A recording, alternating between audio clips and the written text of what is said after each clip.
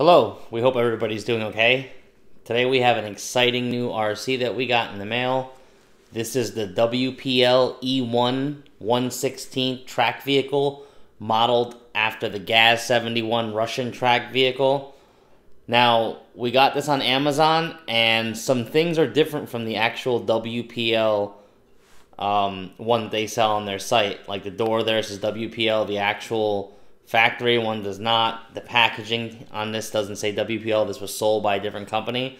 But from everything we've seen inside, we took it apart, it all says WPL on it. So we contacted the company just to see exactly what's going on and waiting for a reply. But yeah, this is it. We're going to check it out and show the modulation and everything on it and see if it's a good little track vehicle. We're excited about it and we can't wait to upgrade it. So we're going to do a little turn in place here, just to show you. A regular wheeled RC would not be able to do this. See, the modulation is really good on this thing.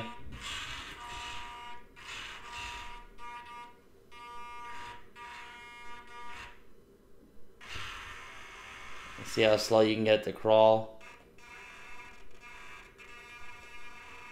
Really nice. Alright, we're going to get this thing set down. We're going to take a look at the box and see the differences that we see. Alright, taking a look at the box here. The box looks very similar. The only thing it's missing is the WPL branding up there. Everything else looks the same. It does not have turn signals and stuff like that, so we don't know why it says that there. But on the back, it's the same exact thing. It shows the trailer that they are hopefully coming out with. Maybe it was another factory making this and WPL RC bought it, but you see the stickers there, the actual thing. Maybe this is a first generation model. We're not 100% sure. But yeah, everything looks the same, but this was made September 1st, 2022, so this is a newer model. But again, here it says nothing, but on the actual door it says WPL. So that's the first couple things we noticed. We'll take a look at it. I mean, all the doors open, nice and everything. They got a nice interior in there. Doors stay shut. The battery compartment is right here with the switch. It comes with a battery. This little thing comes off here. All the road wheels move. So what we did was we just greased everything inside. You know, there's tons of unboxing videos that you guys can watch on YouTube, but we wanted to get more to the performance and meat and potatoes. So we went ahead and just made sure all the screws were tightened, checked all the road wheels and made sure they were all coming back down in the stops down there, because some of them were getting stuck in the up position like that, and these screws were too tight from the factory. So we went ahead and greased everything. We opened it up. Inside it says WPL. You have a slot on the ESC for another set of lights. So you can put some 3mm lights back here on and have this thing have front and rear lights. Yeah, this is basically it right here. We're going to turn it on.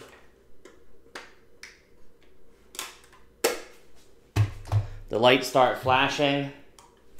Here's the controller, standard WPL controller. And to bind it, you're just going to rotate the steering, and there you go. Now it's binded. So the steering is proportionate, and the throttle is proportionate. So a little bit of steering.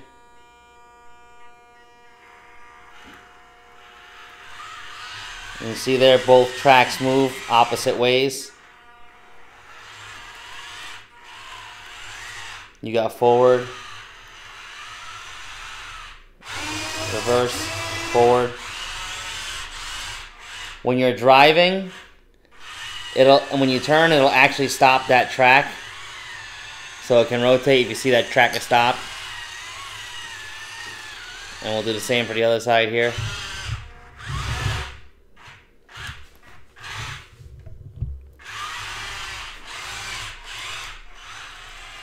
You see that stops there. Same thing for there, it stops. But then if you let the throttle go, you'll get opposite tracks. So that's really, really cool. and well thought out. Now, there are two buttons on the top here. The top button here, if you click and hold it,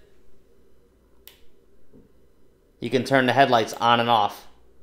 So that's pretty cool. If you click it once, it'll increase the stand-in-place turning speed.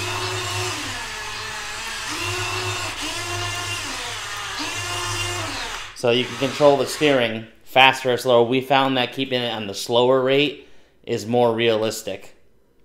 Also, with the speed, this button gives you a slight speed increase when you click it. You can hear it.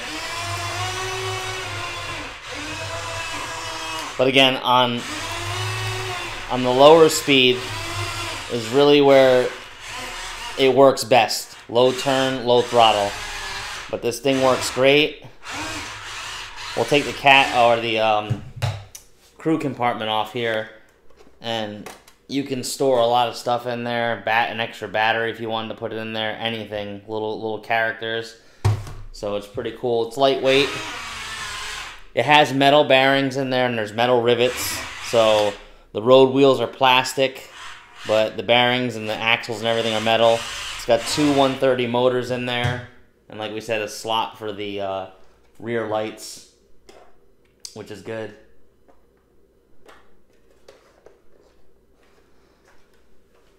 Alright, so we're going to get a couple little obstacles set up and check out the road wheels. Alright, we got about a 1-inch step set up here, and the only gripe we have about the suspension is the way that the model is plastic and weighted. It doesn't really load the suspension properly because these are little torsion bars, so you'll see when we get over this thing. So as you can see, the track wants to keep going. We're about halfway up, and we don't have no flex in the road wheels. They do move and flex, but it's just not enough weight. And if we keep going, you'll start to see there's a hard tipping point. We kind of want to get rid of it, and you can see the road wheel moving a little bit. It's just there's not enough weight inside of this track vehicle for this type of suspension. And you see it kind of just falls back down.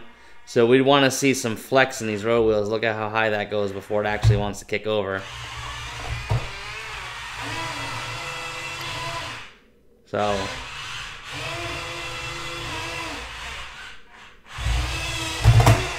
see, it jumps right over it.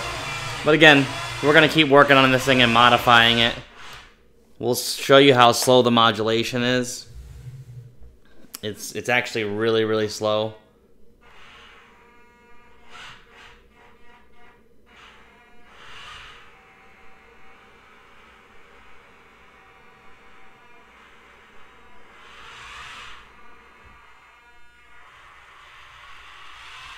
And that's my finger not so steady. But as you can see, the modulation is very good. You can crawl with this thing. Same thing with the steering. Nice and slow. One track stays stopped.